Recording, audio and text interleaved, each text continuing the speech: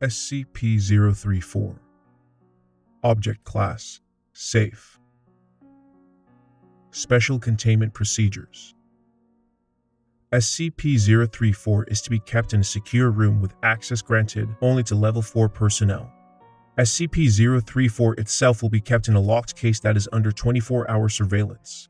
When not in lab conditions, SCP-034's protective sheath cannot be removed under any circumstances. Any personnel in contact with SCP-034 must be placed under a 24-hour observation period until their identities can be confirmed. Description: SCP-034 is a primitive knife constructed out of pure obsidian. Tests reveal that SCP-034 is approximately 1,000 years old. Despite its crude method of construction and age, SCP-034 is still incredibly sharp and requires no maintenance to retain its edge.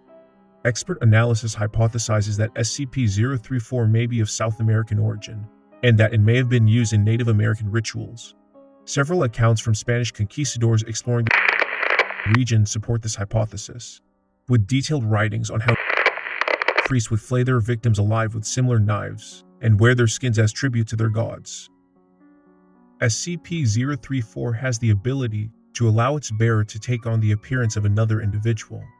If SCP-034 is used to cut a piece of flesh from a living individual, and that piece of flesh is placed against the skin of another individual, the second individual would take on not only the appearance, but all physical characteristics of the first individual.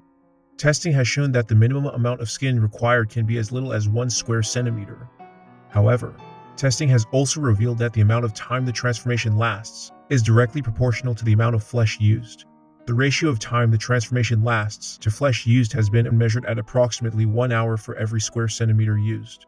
Once the time limit has passed, the affected individual will revert to their original form. Analysis of SCP-034's ability shows that its method of mimicking another individual is nearly flawless. Not only does SCP-034 change its bearer's physical appearance, but their actual physical attributes as well, including height, weight, muscle mass, bone density, hair growth, eyesight, strength, physical medical conditions, and even DNA. The only physical traits that are not carried over in the transformation process are wounds caused by SCP-034 itself. Subjects still retain their original personality and memories while transformed. Even though the process is nearly instantaneous, taking only a few seconds, human test subjects have described the transformation process as extremely painful. Subjects also may suffer psychological trauma, depending on the extent of their physical transformation. Side effects are especially serious if the subject takes on the appearance of a person with differing gender or with wildly different physical attributes. However, in order to function properly, the individuals who have had their flesh cut off by SCP-034 must still be biologically alive to maintain the transformation. Should the individual whose identity has been stolen expire, the effect immediately wears off. Further details may be found in Lab Report 034-A. Also, SCP-034 only appears to work on human subjects. Cross-species experiments with SCP-034 have resulted in data expunged. SCP-034 came into Foundation possession when an imposter disguised as Dr. attempted to infiltrate Psych. The imposter was apprehended when authorities discovered the real Dr. tied up in his home with a large portion of his right arm skinned. Further details may be found in Post-Interrogation Report 2211. Lab Report 034-A. We've decided to test several scenarios dealing with the limits of SCP-034's capabilities.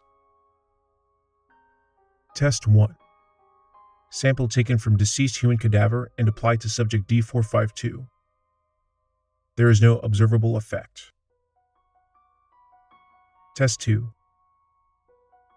Sample taken from D532 and applied to D452.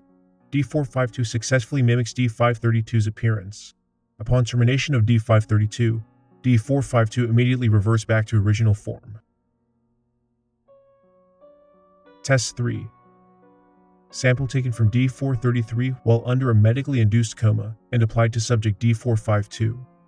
D452 successfully mimics D433's appearance and manages to maintain the transformation and consciousness. Test 4. Sample taken from a brain-dead medical patient who suffered a massive brain hemorrhage and applied to D452. D452 successfully mimicked the patient's appearance, but immediately loses consciousness upon transformation.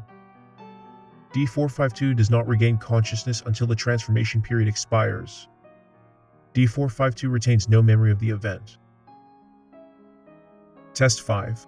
Sample taken from D625, who suffered a broken arm due to a confrontation with security staff. D452 successfully mimicked D625's appearance, including the broken arm. D452's broken arm is remended when the transformation period expires. Test 6. Sample taken from a terminally ill medical patient and applied to D452. The patient's terminal illness was caused by an inherent genetic defect. D452 successfully mimics the patient's appearance, as well as the patient's illness.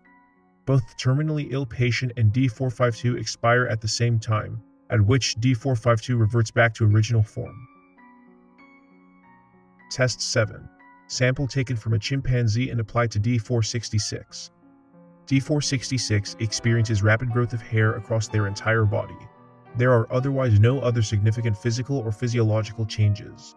Body hair disappears when the transformation period expires.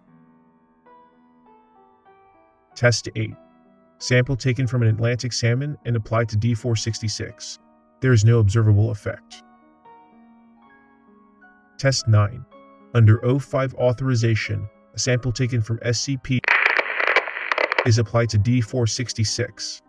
D466 exhibits extremely adverse reaction upon transformation and Data expunged. resulting in significant damage to testing environment, multiple injuries among test and security staff, and the death of D466. Testing of anomalous humanoids with SCP-034 is suspended indefinitely.